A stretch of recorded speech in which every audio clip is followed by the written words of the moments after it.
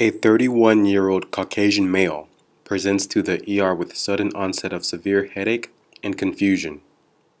Past medical history reveals that he has adult polycystic kidney disease.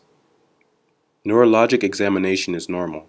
However, head CT scan reveals blood in the subarachnoid space. The patient is hospitalized. On the fourth day after admission, he complains of weakness in his left arm and left leg. What drug could have most likely prevented his symptoms?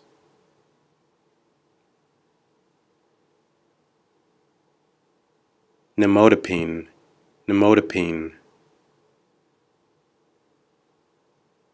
Nimodipine is a calcium channel blocker that can be used to prevent cerebrovascular spasm following subarachnoid hemorrhage.